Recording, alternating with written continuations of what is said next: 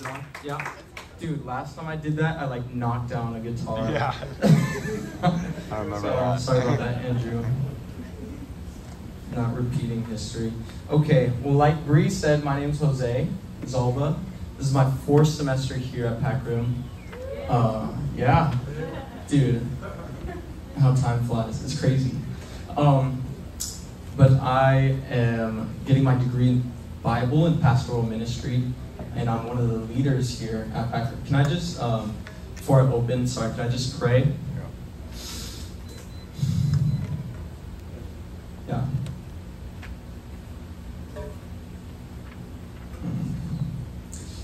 Thank you, Lord God, Abba Father.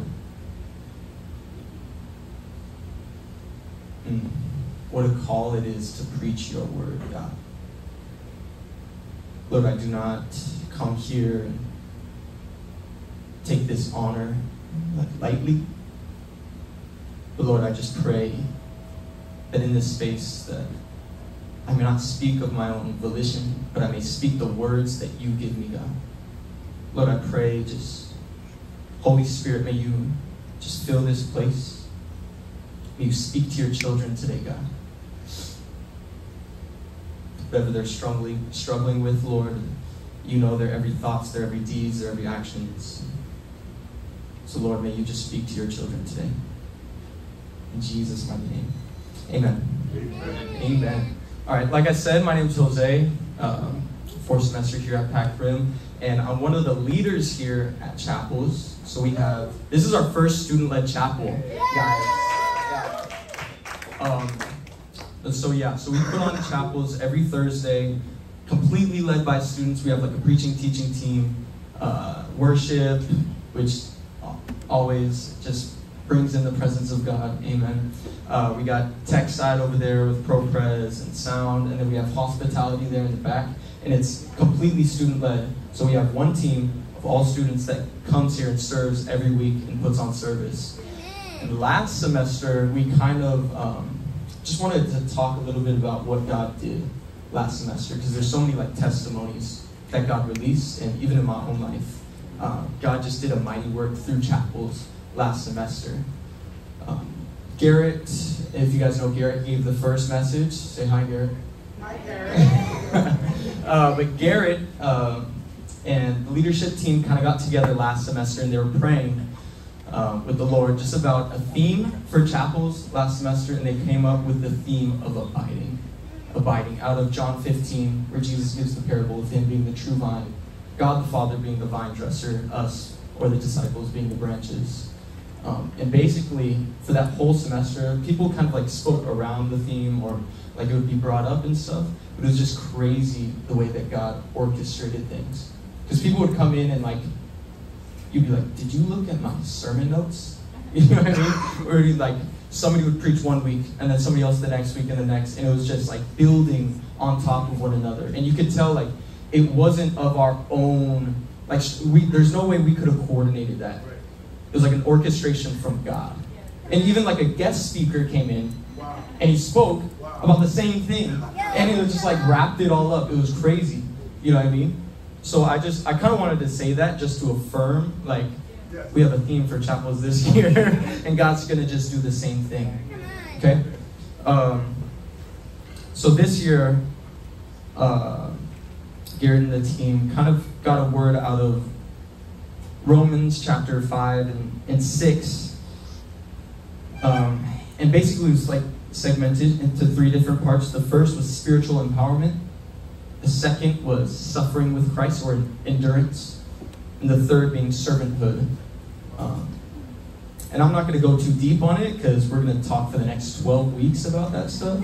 So just show up next week and you'll hear more about the rest. But I'm going to be talking about spiritual empowerment today. And where God took me for this, started in the book of John chapter 2. But God took me to this concept of a spiritual mind versus a carnal mind. It's expanded later on in Scripture, but if we could all open up to John chapter 2. And I'm sorry, I didn't put slides or anything, so bring your Bibles. conviction? No. But yeah, just open your Bibles. If you don't have, like, just go on your phone. Or if not, just like listen, because I'm reading it. Please listen anyways.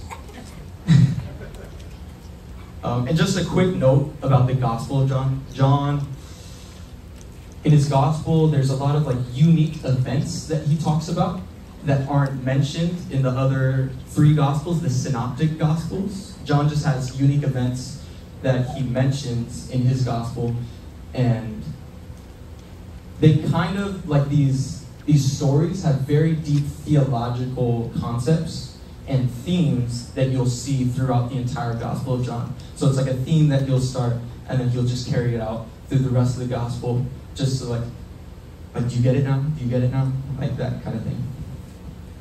So in John chapter 2, verses 1 to 11, this is a story that a lot of us may know. Jesus at the wedding in Cana of Galilee. I'm reading out of the New King James Version. It says, on the 3rd day, there was a wedding in Cana of Galilee, and the mother of Jesus was there. Now both Jesus and his disciples were invited to the wedding. And when they ran out of wine, the mother of Jesus said to him, they have no wine. Jesus said to her, woman, what does your concern have to do with me? My hour has not yet come. His mother said to the servants, whatever he says to you, do it. Now there were set there 6 water pots of stone, according to the manner of purification of the Jews, containing 20 or 30 gallons apiece. Jesus said to them, fill the water pots with water. And they filled them up to the brim. And he said to them, draw some out now, and take it to the master of the feast. And they took it. When the master of the feast had tasted the water that was made wine, and did not know where it came from, but the servants who had drawn the water knew, the master of the feast called the bridegroom, and he said to him, every man at the beginning sets out the good wine, and when the guests have well drunk, then the inferior. You have kept the good wine until now. This beginning of signs Jesus did in Cana of Galilee, and manifested his glory, and his disciples believed in him. Amen. Wow. This beginning of signs Jesus did in Cana of Galilee, and manifested his glory. So just a quick overview of the story, right? Jesus walks into this wedding. He's at a wedding in Cana of Galilee, and he's there with his mother, his disciples, maybe his brothers, we're not entirely sure. But he walks in, and his mother tells him that they're running out of wine. At the wedding, they begin to run out of wine. And just to note, wine, like a lot of us, like from evangelical traditions, maybe like in the Western church, it's like, oh, wine, you know, like drunkenness, But like wine in the Old Testament, like not drunkenness. Drunkenness is a sin, but wine is representative of like blessing and joy, like God's blessing. Proverbs 3:10, Psalm, it's in the Psalms, different places. But they're running out of wine. And this is super symbolic, and I want to get us to like get this picture. When they're running out of wine, this is like representing the spiritual state of early 1st century Judaism. So like the world that Jesus was born and brought into, like this story is kind of like talking about the spiritual state of like where it is, that they're running out of wine. They're running out of like the wine which is God's blessing, His joy for His people. They're running low.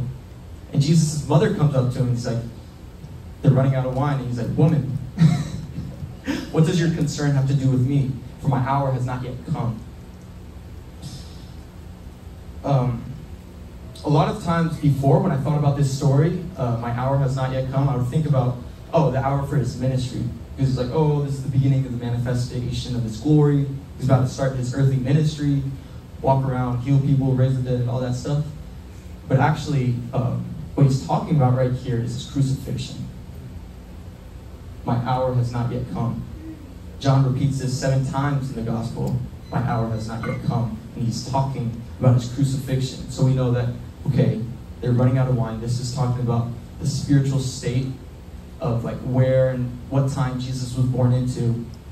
My hour has not yet come. So Jesus is talking about His crucifixion. So this sign is pointing towards that. So like what He's doing through His crucifixion.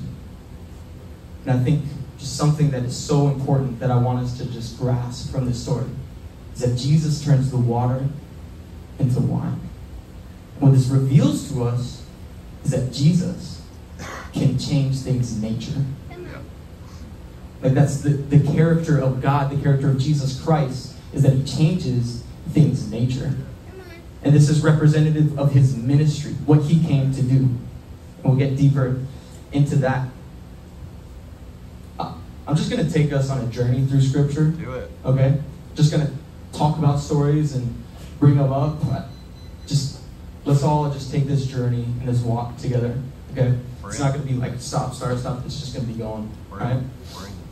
So, after this, Jesus comes, he goes to Jerusalem, and he goes to the Passover. And we see that a conflict begins to arise between Jesus and, in this story, the Jews.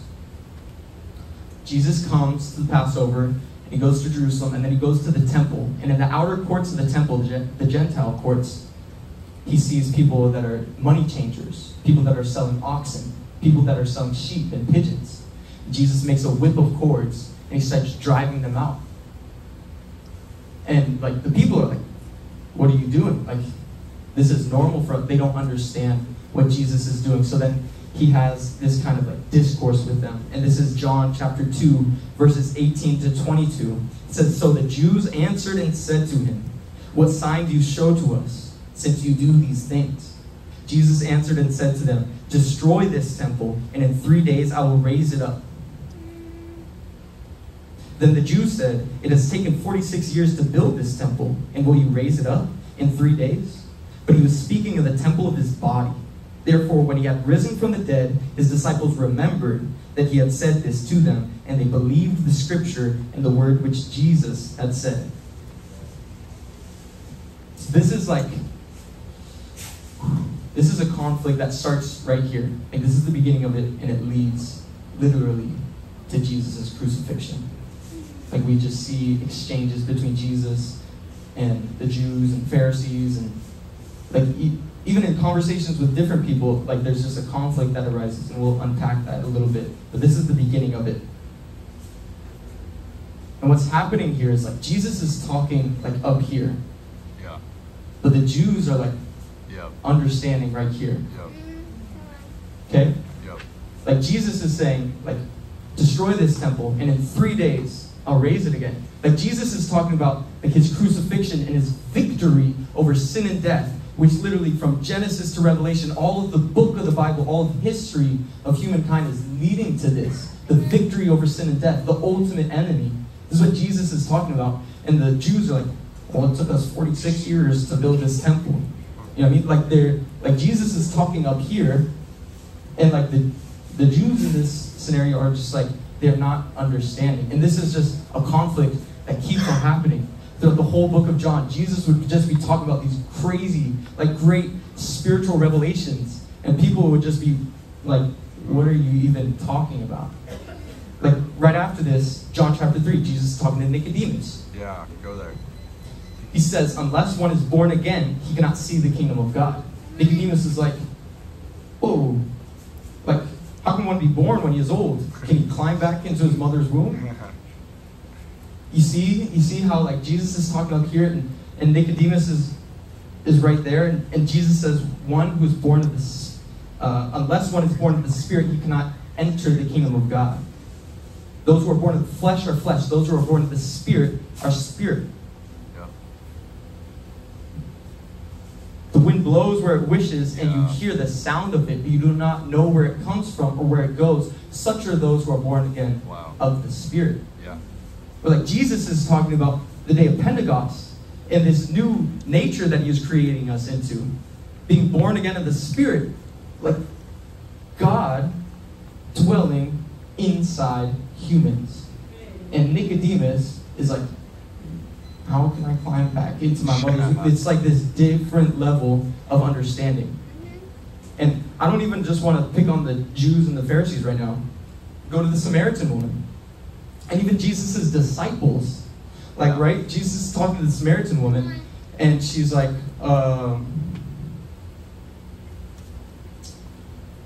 oh, like the Jews say that you worship at Jerusalem, but we worship on this mountain, when they're at like the well of Jacob. And Jesus is like, well, the Jews worship in Jerusalem. Salvation is of the Jews, so we know who we worship.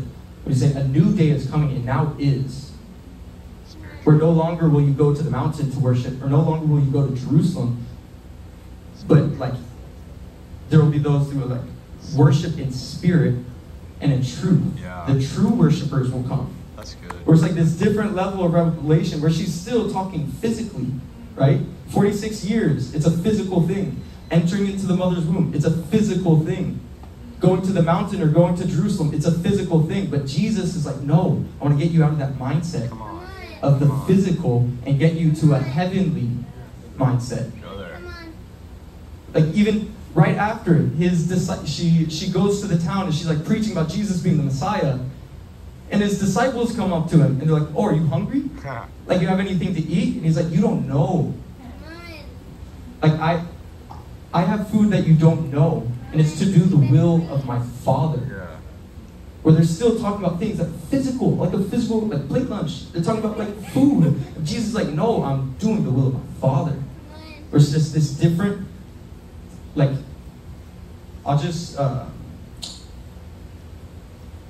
I'll bring a comparison, and this isn't, I don't want to like minimize it, because this is just a huge, like hugely important topic.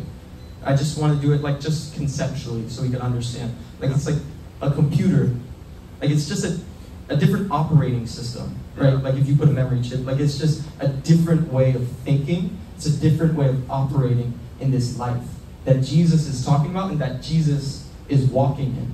And this is what we are called to, is to put away this one way of thinking and to enter into a new one. And this is the wine. The new wine that Jesus is pouring out. The new wine. He's changed our nature. He's changed our nature. Yeah. You just all opened Romans 8. Because Paul talks about this quite a bit. Talks about being led by the Spirit versus the flesh. So this is like, because I just wanted to bring this up for us to know and like reference it in the Gospels so much to like know like this was like a main part of Jesus' ministry. Like this is what Jesus was talking about. Like Jesus went around all Galilee and he said that he was preaching the gospel of what? The kingdom of heaven. Right? So a place that I just want to get to us to is thinking about the spiritual mind, thinking about the kingdom of heaven, and the carnal mind, and what that's thinking about. So in Romans 8, 5-6, and I think this just emphasizes the importance of this concept. It's not, and when I say concept, I mean something that you live by.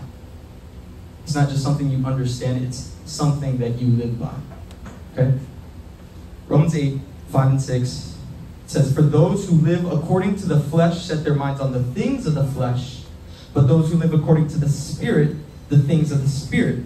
For to be carnally minded is death. But to be spiritually minded is life and peace. This is how important this is. To be spiritually minded is life and peace, but to be carnally minded is death. You guys read the book of Ecclesiastes, and Solomon talks about like this concept of everything that is under the sun, that'll pass away. Like you look at our flesh, like our physical body, like in Genesis 2, we're made out of the Adamah, the dust of the earth. Yeah. Like our flesh, like everything that is under the sun, that is not in the kingdom of God, everything that is under the sun, physical, like nations. We don't put our faith in nations because they're going to pass away. Like everything that is under the sun, that is physical, my body will one day be in the dirt. But the good thing is, good news says that I'll have a new body, new spirit. But this is the mindset that I want to kind of get us out of, is thinking in these terms. Yeah. in terms of the flesh. Come on. In terms of the flesh. And thinking about things from a kingdom perspective. So what does that mean? Because these are high level concepts, and a lot of times we could believe these things, but it's how do I live this out? You know what I mean?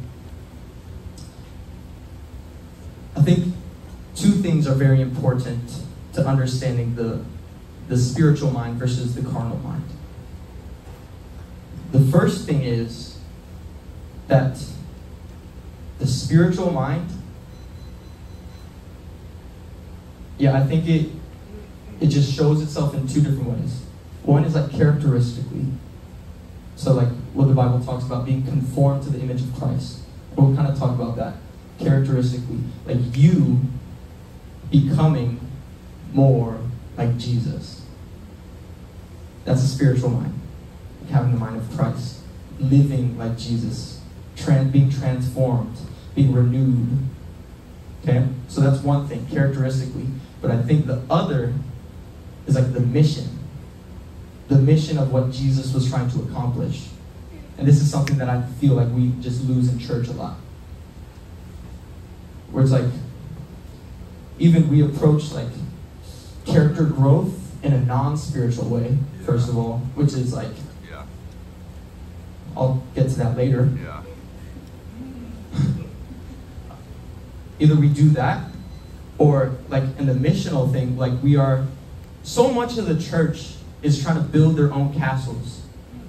When Jesus came to build the kingdom. You know what I mean? That's what the flesh is. The flesh is that you are the king of your life. The kingdom is that Jesus is the king of your life.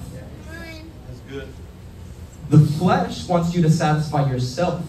It's a filling sensation. It's me. The kingdom is about God and what He's doing. What He's doing through you and what He's doing in you. So we'll just start with the characteristically thing. Just talk about character. Becoming more like Jesus. The new wine that He's pouring out. Galatians 5, chapter 16 to 26. And this is something that we talk about a bit in church. The fruit of the Spirit, right?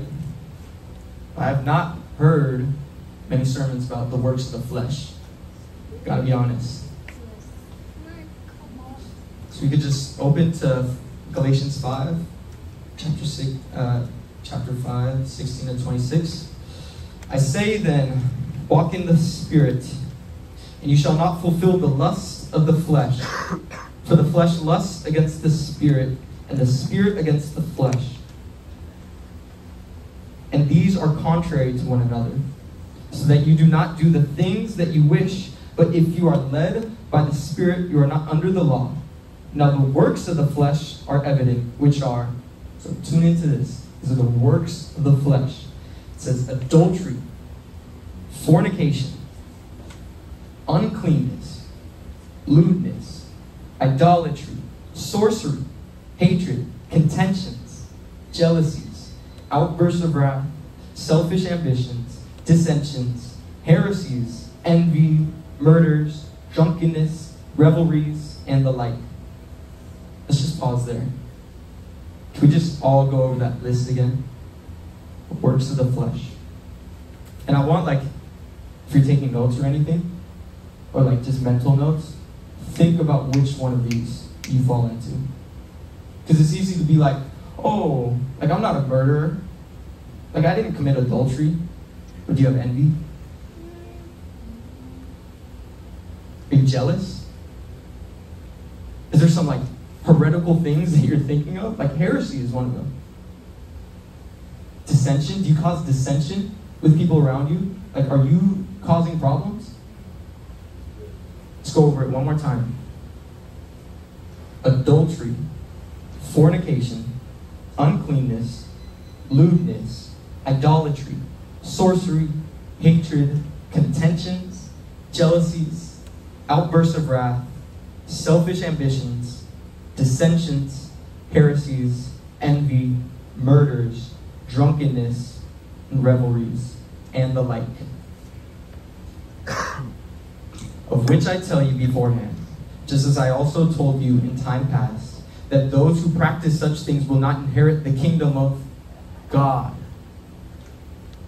But the fruit of the Spirit is love, joy, peace, long-suffering, kindness, goodness, faithfulness, gentleness, self-control. Against such there is no law. And those who are Christ's have crucified the flesh with its passions and desires. If we live in the Spirit, let us also walk in the Spirit. Let us not become conceited, provoking one another, envying one another. And I think something that's so important from this section of Scripture is like the way that Paul frames it. He calls it the works of the flesh and the fruit of the Spirit. Yeah. That's good. How does fruit like come to be? Like how does it germinate? Right? You plant a seed, you tend to it, you water it, you just keep cultivating it, and then it creates a deeper root system. It starts to blossom, it branches out, and then eventually fruit is born. What are works? You just do it. You do it. It's instant. This is what what's being revealed to us is that the fruit of the Spirit comes from intentional time that we're spending with the Lord. Yeah. It's Him just working on us. It's not a quick and easy process. Your character does not change in a day. No. It does not change in a day. But if you look at God face to face as a friend, and as He in the secret place, and He takes you from glory to glory, your character is just going to change.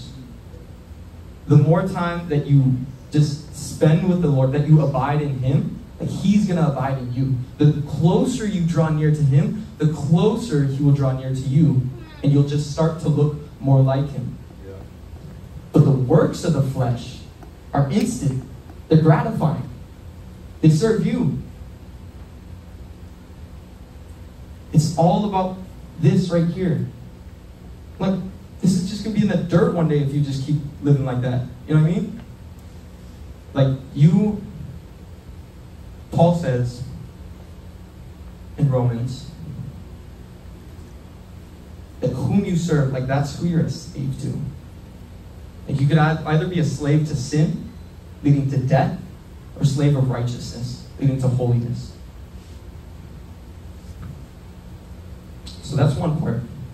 It's characteristically just becoming more like Jesus, believing the truth of what He says about you, spending time with Him to know God, and not a knowledge base where it doesn't transfer to your heart, but a place where like you sit with the Lord, He speaks things over you, understand them, and it just transfers to your heart, and you start loving people differently. And then it goes to your hands and your feet, and you start working for the ministry. Like you start doing what He calls you to do. Okay? So it's just this character formation that happens in Christ. And later on when we might just have some ministry time at the end, just pray for people, I want you to just sit on these, the works of the flesh and the fruit of the Spirit, and which categories you'd say you fall into. So all of us do at times. All of us do. A lot. But honestly, just evaluate for yourself and let the Lord just speak into that place, because I know He wants to change people's hearts in this place. Yeah. And the second part about a spiritual mind, it's not the carnal mind. It's something I'm very passionate about this. And it's Jesus building His church. It's like, what is our purpose? Like I'm an individual member of the body of Christ. Like each of us jointly fit together. Like we have one mission, co-laborers for what Jesus, like the mission that He gave us. Like He left us with a task. He gave us something to do while we're here on earth. So what is that? So Jesus, He talks to Peter, right? And when Peter confirms that you are the Son of God, like, and Jesus restores his identity, He calls him Peter, and on this rock I will build my church, and the gates of hell shall not prevail over it. That's a promise that Jesus said.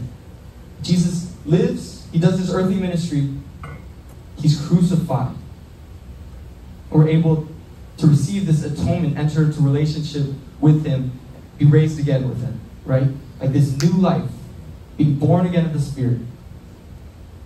Jesus ascends, he's seated at the right hand of the Father in heaven. And in the book of Acts, the revelation that we receive is of how is Jesus building his church? Because he said he'd do it. Like, do we believe that? Is Jesus right now seated at the right hand of the Father building his church? Yes, he is. And how is he doing it? Well, I think from all the promises prophetically from the Old Testament and what's revealed to us in the book of Acts is that he's doing it through the work and the ministry of the Holy Spirit. Whoa. Like the Holy Spirit in the entire book of Acts would just go and the people would like submit under him. Like his people, the church. Like this, and I could just go through all of it. Like the Holy Spirit falls on Cornelius and the centurion, all these Gentiles. Peter gets like this vision. He goes to this place and this happens. And then he comes back and it's like, well, I guess salvation is for the Gentiles. Or now, like, we are able to be grafted in to this family of God. It was the leading of the Holy Spirit. Paul and Silas were praying with the elders. And they're praying, and the Holy Spirit set them apart for a mission trip that literally put like half the books in, like most of the books in the New Testament in here. Like formed all of like the Western church. It was the Holy Spirit, as they're praying together with the elders, set Paul and Silas apart, and they went on this missionary journey that started the church. Wow. Paul, as he's on the road to Emmaus, he's going to spread the gospel, he's going to go east, and he has this great plan. But then what happens? The Macedonian man, he has a vision of a Macedonian man, and all of these plans that made sense to him, and he was serving Jesus, he was doing the works. And he's like, oh, just go this way. I'm going to redirect your path. And this happened to Paul a lot, where he'd go somewhere and God's like, just take you this way. And every time, the fruit that was born. And it's amazing. Like, where he went, like, that funded his ministry for the rest of it. Yep. You know what I mean? Where it's, Jesus is at the right hand of the Father, seated in heaven. And the way that he's building his church through the ministry of the Holy Spirit in our lives. This is spirit and truth, y'all. This is spirit and truth. Get your Bibles. You want God to speak to you? Start engaging with him. You know what I mean? Like, don't just like sit on a rock somewhere and wait. Like, engage with him. The Lord is speaking today. He's poured out his new wine upon all flesh. He's poured out his Spirit.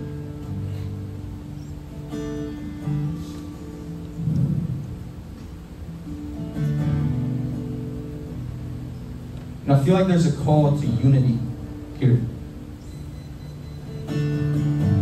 There's a call to unity that's just specific over Pac Rim. Yep. And it's beautiful. Yep. This is a place where I'm so thankful to God for bringing me here, to this school. Like, I thank God that he brought me here. Yeah. I'm just going to testify. Yeah, God, like 5 years ago, like 4 or 5 years ago, he gave me this promise. It's one of the clearest times I heard the Lord's voice. He told me, Honolulu, Japan, Honolulu. I didn't know what that meant. I grew up, I wasn't Christian growing up. I didn't have any Christians around me. I just encountered the Spirit of God. Like, he came to me. And like that scene of like Psalms 18 where like David is encircled by like the depths of Sheol. It's like this huge army of like the enemy is encircling him. It's like, and Jesus comes on these water-darkened storm clouds, mounted on a cherub, and he picks him up and he saves him. Like this great scene. I just feel that so deeply. I was in such a broken place, and the Lord just saved me. And he called me here. He told me to come here, and I tried to plan it my own volition. I tried to do it. Like, for 3 years, I was like trying to get to Honolulu, but I was not accepting the call that God had on my life. He called me to do this. For real. I ran away from this for so long. I found stages, mics, or whatever, like so unattractive. People like elevating themselves. I'm like, dude, you can't run away from the call that God has on your life. And God has a call for this school. Yep. So I came here. 3 years later, it's crazy just circumstances, like crazy like trail of events. Bro, this life has been insane. It's been wild, but to see the fruit of what God has done just from a simple yes. Yeah. From a step of faith. Yes. Come on. And obedience. Go there. I'm never going back. I'm never going back. I have my eyes fixed on one thing, and I'm never going back. And I just want to call us as a community to understand the call that He has on this school. Yeah. It's a unique place where God is raising leaders. Like, we're being discipled. Like, people here are called to Hawaii. Yeah. I believe that. That there are people here that will impact the ministry of heaven here on Oahu in the future.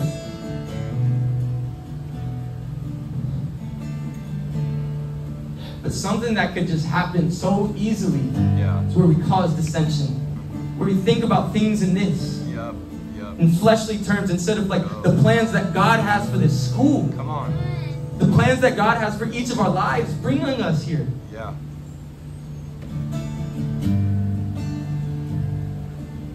I've just seen it. I've seen people just be so tribal and like, oh, but I don't like what you're saying. I don't like what you're saying. Like, when I was talking about Jesus building His church and it was through the Holy Spirit, why do you think the Holy Spirit is like the hotbed, like the biggest like contention in the church? It's because of the enemy. Yeah. He's good at his job. Yeah. Why do you think He wants us to fight about the Holy Spirit so much? Come on. Because the Holy Spirit is the way that Jesus is building His church. Let's go. Go on. So I just want us all to get to a place as a community. And I'll just pray for us afterwards as well. Yeah, come on. I want us to all to get to a place where we begin to look at things from a heavenly perspective. God, what are you doing here? Not think about ourselves and not think about our flesh. Like what's best for me? No. How can you serve God's kingdom? That's why you're here. That's the purpose of our life, to bring glory to Him. The purpose of your life is to bring glory to God. Accept that. Accept that. I feel like I wanted to just share one more story. And this is kind of talking about the spiritual mind versus the carnal mind. And just like an example in my life, how that happened. So I work at this place, it's called The Counter. It's in Call Mall. You're like, come. Give you 15%. Just kidding.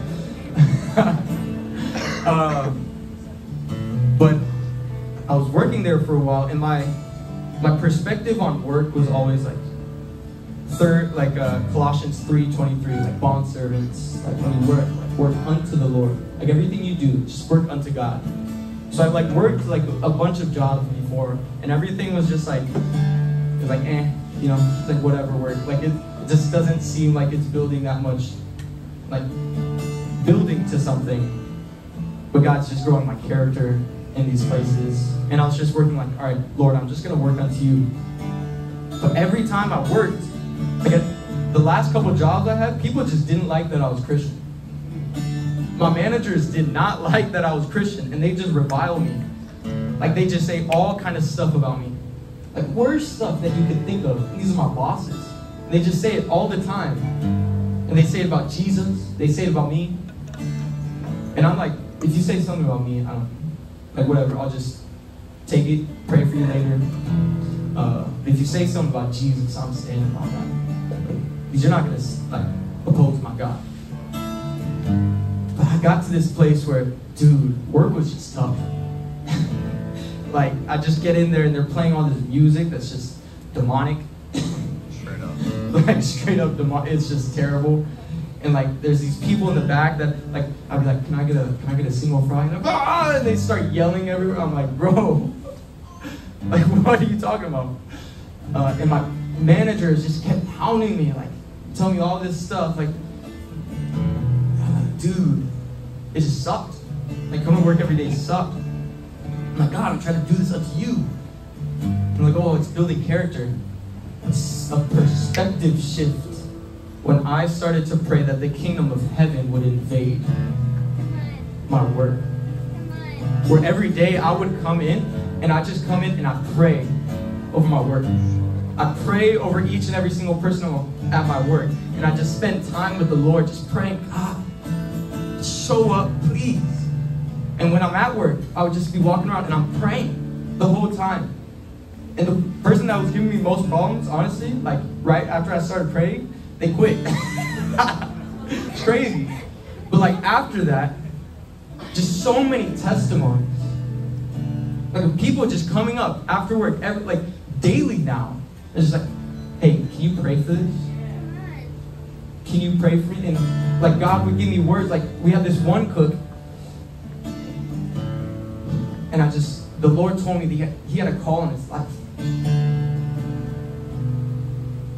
He had a call on his life, and somebody had told him that when he was young. God told me this.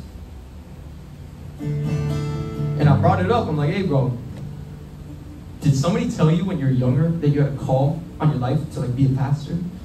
He's like, yeah, my grandma. And I've just been able to see, and just prayerfully, faithfully walking in this, like contending that the kingdom of heaven is at hand, that it comes here at work. And this is what I'm saying, like for every area of your life, in every relationship with your parents, with your siblings, with your friends, the house that you live at, your work, your areas of influence, that you pray that the kingdom of heaven breaks through. It's real, guys. Like I've seen lives transform.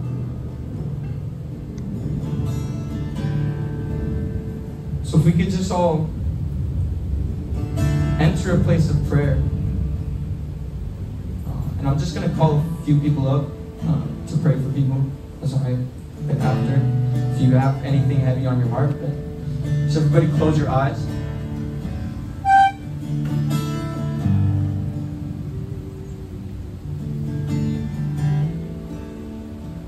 Thank you, Jesus. Thank you, Jesus, that you came to establish your new and eternal covenant. Eating of your bread, drinking of your cup, Lord, that we could enter in to this life, God. That everything we do is unto eternity. No longer are we dirt returning to dirt, but we are spirit returning to our Heavenly Father. Come on. So Lord God, Abba Father,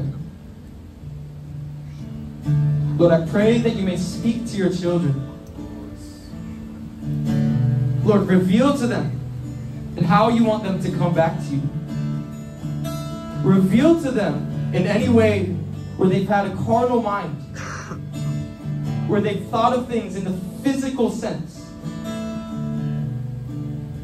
where they've been living a life under the sun. And God, I pray that you may usher us in as a community into a greater revelation of your kingdom and what you are doing in our lives, what you are doing here on this earth, God, what you are doing at Pac Rim, what you are doing on Oahu. Come on. So Lord, Abba Father, God, just thank you Thank you for your plan, for your will for our lives. That you speak just so many good things over us. As numerous as the sands are the good things that you speak over us, God. Lord, you just care so much about us.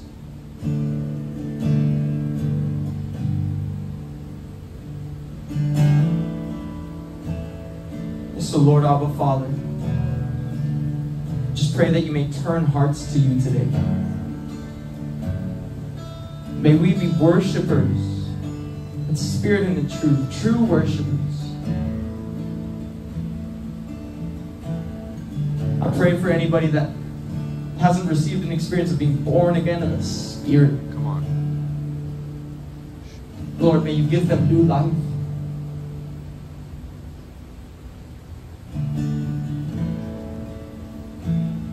And I pray for each and every single person in here, Lord.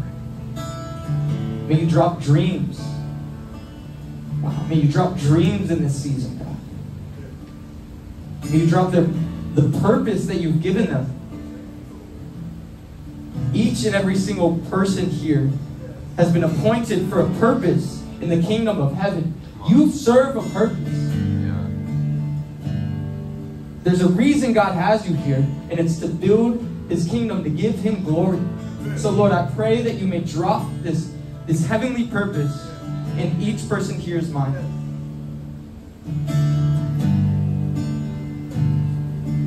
Fill us afresh, God. In Jesus' name I pray. Amen. We're going to have like a few people. If Brent, could you come?